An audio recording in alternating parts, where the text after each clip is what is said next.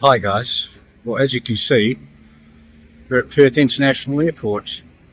Can't see if it says Perth, but I'm telling you it is.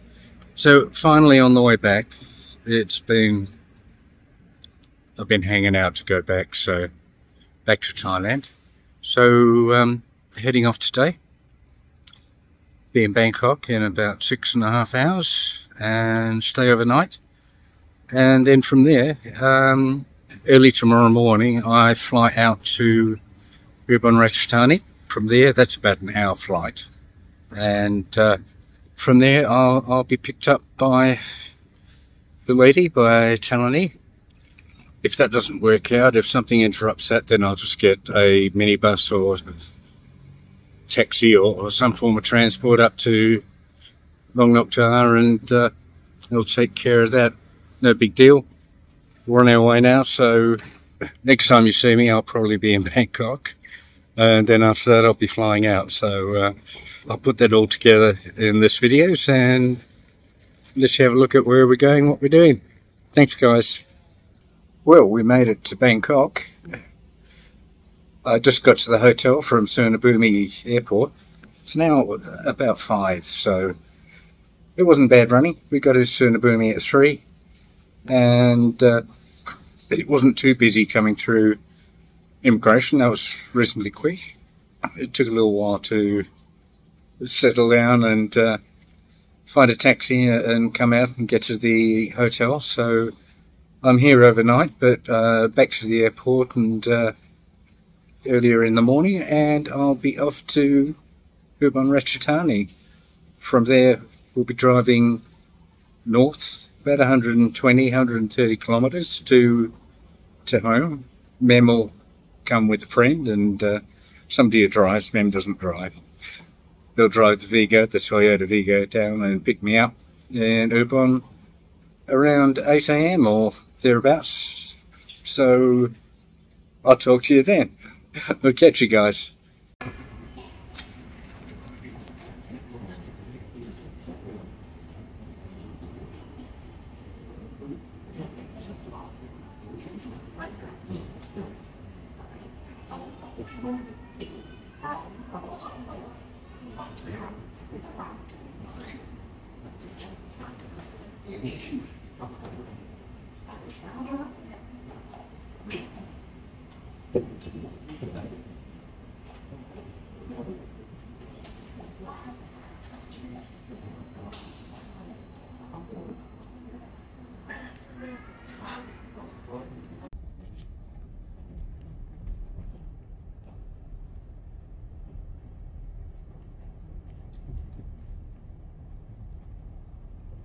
ไกลมันไปปล่อยมันออกมาน้ำอะไรบางไรบริกัดบ่ทันอีก300 เมตรเลี้ยวซ้าย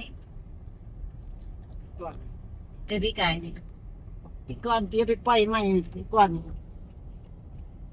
ออกมาน้ำถนนกลายนึง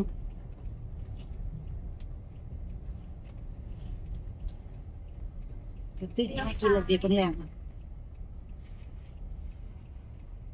พวกไปงานตึกเฮียกินกับตึกนั่นเห็นบุญกลางบ้าน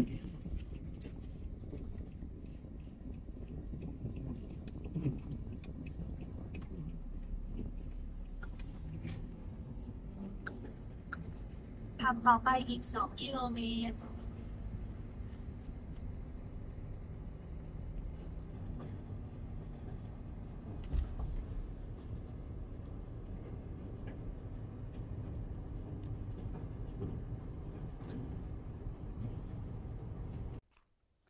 Well, hello guys.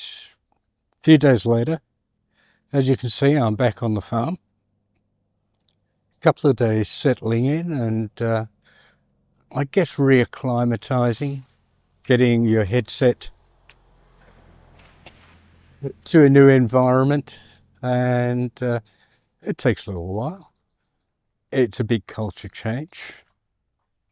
It's not unwelcome by any means. But we're back here on the farm and let's go for a little walk.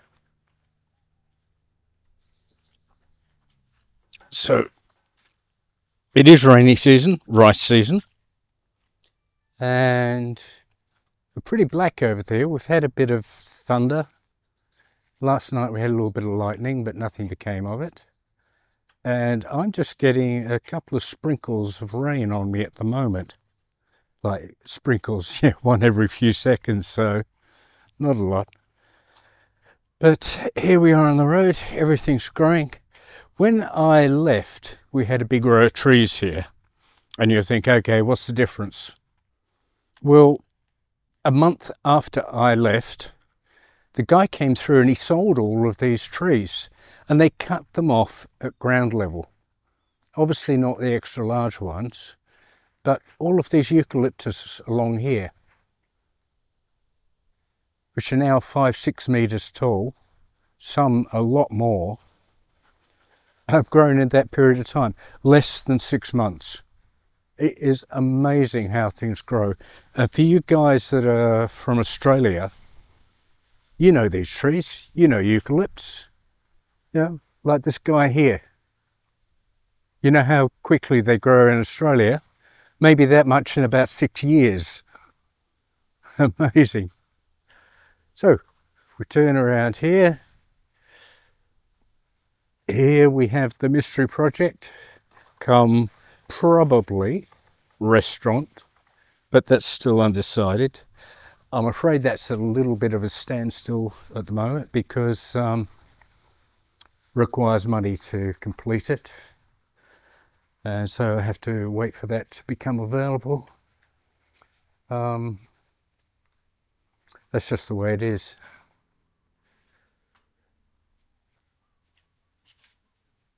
All out here, Thalinee did have flowers growing in the period that I was away. They're all finished now, and she's chopped them down, and there will be something more going there not long. I think she'll put another crop in there. But there's the toilet and shower block. There's a you might call it a garden setting, but they're common everywhere in restaurants and all sorts of function places. In home, we've got one of those, but I think we need probably half a dozen more outside. All the walls painted, we saw that in videos. Concrete's here. Had a lot of rain, and as I say, we're still in rainy season. The dams are full, the rice paddies are full, the rice is growing.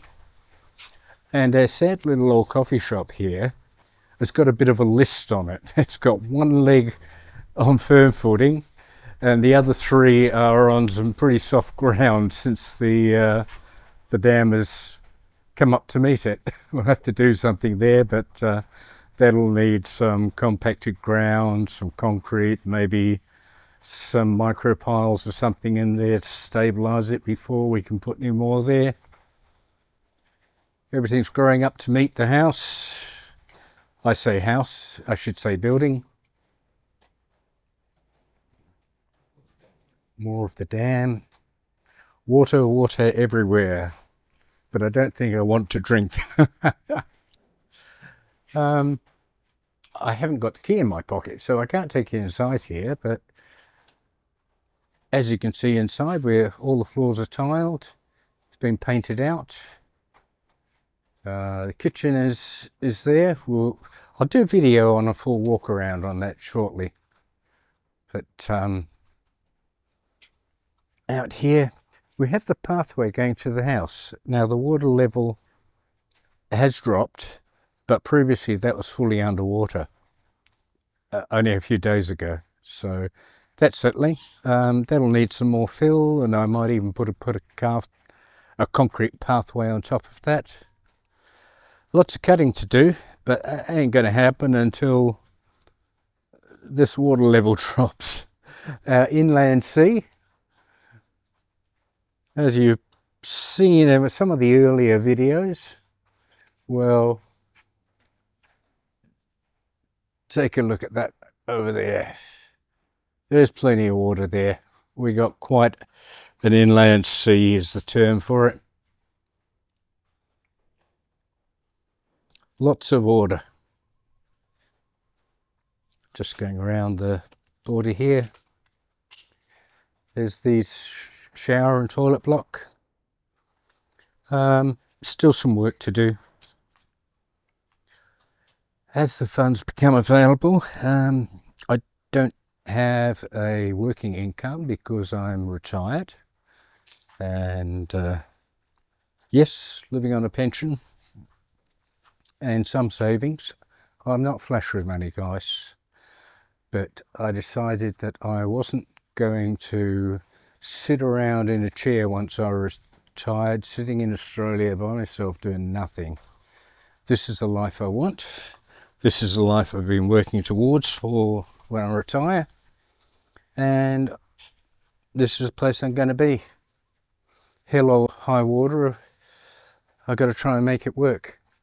So yeah, it's not all beer and Skittles. Yeah, it takes money, but not big money, but it does help to have a regular income. So I'll have to address that somehow and see what I can do from here. But yeah, it's a case of making it work, and the place I intend to make it work is here. This is my home. This is a place, my happy place. And with all the projects that you've seen before, obviously we're building towards something, and that something is really to retire here, guys. So yeah, arrived here a couple of days ago, as you'll see in the opening of this video. Been settling in. We've had a bit of rain.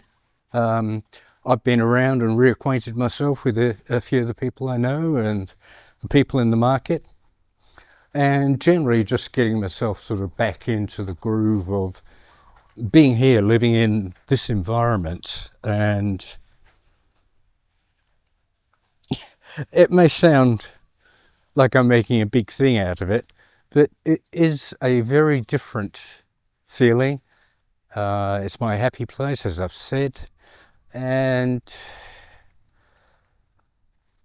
where you live, how you live, is very, very much about how you see the world around you. And this is a different world compared to the one I normally experience in Australia, and you have to adjust. I'm not saying adjust in a bad way. I'm just saying you have to sort of change gears and get your head, I don't know how to explain this. You have to integrate yourself back into a different lifestyle, and that's what we're doing. So settling down, settling in. That's enough of looking at me. All the rice fields are green as far as you can see. Everything growing incredibly. I'm just going to grab this stick and take it out of the way because it's a problem for cars going past. We did that. That won't be a problem. When it's the rainy season, things grow like mad. And though we've got a nice bitumen road here, which a lot of people don't have, they've really got dirt tracks going out to their farms. All the verges grow, and that extra bit of width in the road that you used to have, if you were passing another car or you had a truck or something that you have to make way for, you could use that. But in this period, those verges get overgrown. Sure, it's only grass, but you can't see what's there. So you are reluctant to go too far over the edge in case you hit a soft patch or something hidden in the grass. So in wet season, things are a little bit different, how you negotiate the road close to the farm. We'll wander back over here. Thalinee's done some cutting so that she can walk through the raised areas, the raised walkways, so that she can get around and have a look at the rice and see how it's going. Yesterday we bought a number of bags of fertilizer and we paid a guy to come in and walk through the rice and distribute those. So they've had a feed. That fertilizer will go into solution and settle in all around the rice, so you don't have to be too sort of perfect with how you spread it and disperse it. And so that's been done. That'll give it a good growth spell going towards creating heads of rice on the crop. But the past few days that I've been back, Thalinee has been fishing, and what that means is she's got lots of little sticks poking up out of the walkways throughout the rice, with hooks on the end. Someplace where the water's flowing, she's got fish traps, and it's been full on. It's been fish, fish, fish. For me, I get a bit of variety, but she'll have all sorts of fish. She'll have it barbecued, she'll have it stewed, she'll have it in many different ways. And if you've got a farm, and in rural Thailand, fish is a freebie. Like in a community and culture where there's a low, income, and a lot of people, they're not on the breadline, but yeah, they take very much care of their income and their money. If you've got a farm and there's free fish going, then you eat the fish. It's free food, something you don't have to buy. And then they have a bit of freedom, that a little bit more disposable income for some of the other things that they've been wanting but haven't been able to afford because of lack of funds. Or if they're not buying a big quantity of food because they've got free fish around the place, well, that's the way it works. Sounds pretty simple and pretty basic, but it's pretty real. And we're down at the corner. So we're at the back border of Mem's farm. That's the road coming in. And it does a 90-degree turn here. And for those that haven't seen the previous videos, this is the back border going straight out that way. Rice all the way down here. If you can see that blue netting, that is to stop and catch fish. So stop them going over into the next paddy field. Every day she'll walk and she'll check those for fish. As you can see, a lot of growth here. It's a real tangled jungle. And I'll get into that. I'll be doing some cutting. I'll probably do that first because the other areas that I can't cut underwater. And so we'll give that, it'll probably only be a couple of weeks before I can start cutting some of those areas. It's really beautiful here, guys. Some dark clouds and some big, beautiful, what do you call them? Cirrus clouds? Cumulus clouds? Cumulus, they're the big fluffy ones, aren't they? And of course there's bananas. Only small here, but they're there. Bananas come consistently, all the time. You can see a area of water there. Running along this side and along the back, there's a thing called a clong. It's a metre deep channel, and that water goes all the way down to the big dam. So there's fish in those, there's fish in the flooded fields too. As the fields dry out, the fish will go into the clong, and then they'll end up working their way as it dries further and further. Somebody on the road just passed me. We'll have another feed and another catch of fish. It's a cycle, repeats itself every year. This shouldn't be too hard to cut along here. I'll stay away from the blue plastic. Again, when it rains and the water overflows, the fish like to go walking, predominantly the catfish, and they'll come out and they'll be across the road. As the water goes across the road, they'll go with it. It's quite a, how to say, a surprising thing to see. I'd never seen it before coming to Thailand, to the rural Thailand.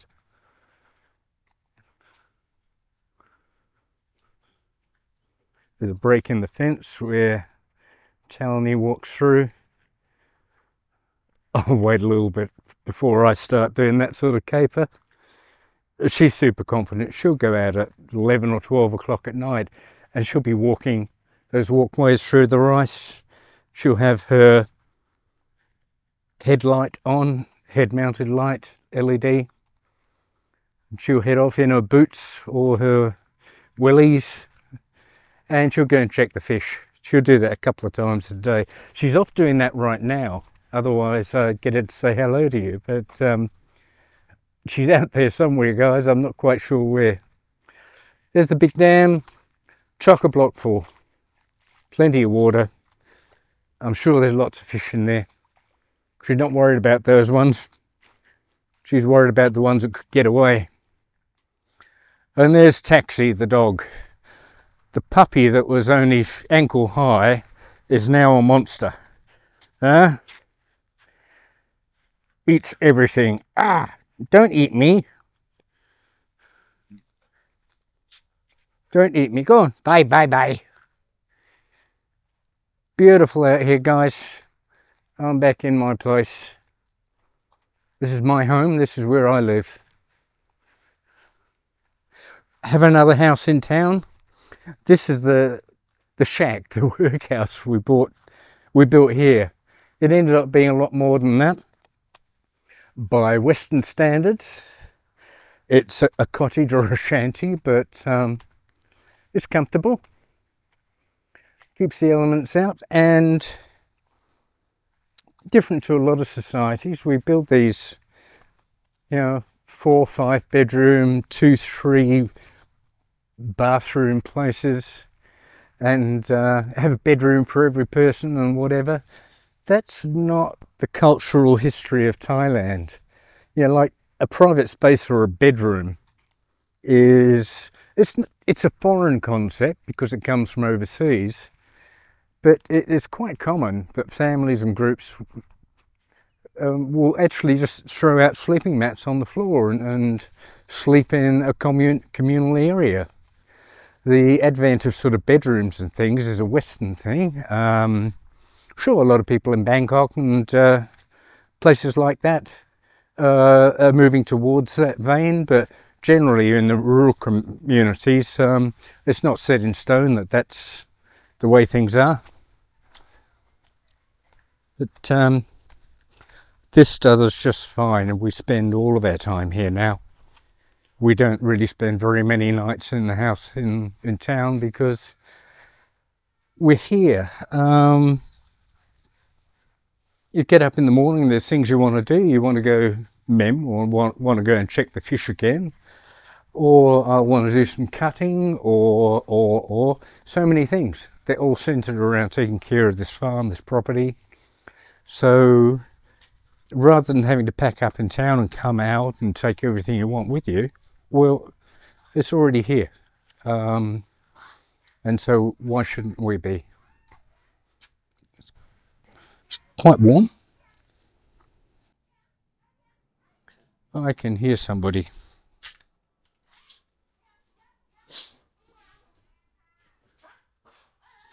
Hello, young lady.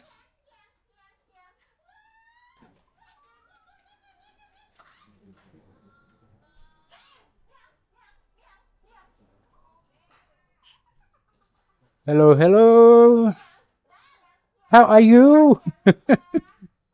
You come back. You get the fish? Okay.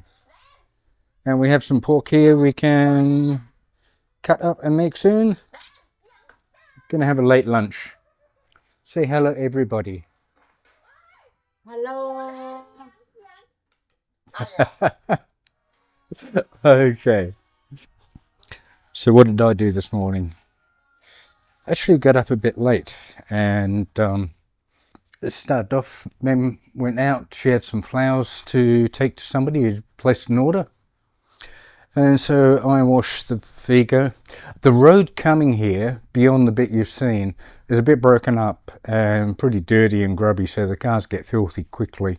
Lots of potholes, lots of water. So I gave the Toyota Vigo, a bath. And while I had the bucket of water, I thought, well, heck, we'll do the Suzuki, what do we call it? Carry, I think is the name for it. Yeah, Suzuki Carry.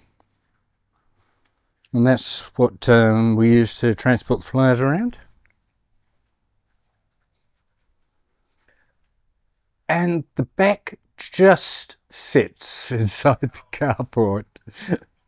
Yeah, I know. How many? 3-4 inches? So that got a bath. And so did Mem's motorcycle. I did that afterwards. What the heck. So that's where we're at the moment, guys. I'll be posting more regularly. I've plenty of content I can do from here, and I can keep you informed on how life is for a Western guy in far east rural Thailand. So thanks for watching, and we'll catch up with you in the next video. Please leave some comments, leave some questions. I would be very happy to answer questions on anything that I've shown you that maybe I haven't explained or spoken about in depth in an aspect that might be of interest to you. I think that's the best way to say it. And love to hear your comments. Please give us a like, subscribe, and you'll get the rest of the videos as they come through. And obviously you'll see our channel and the previous videos we've done. And I hope to see you in the next one. Bye for now.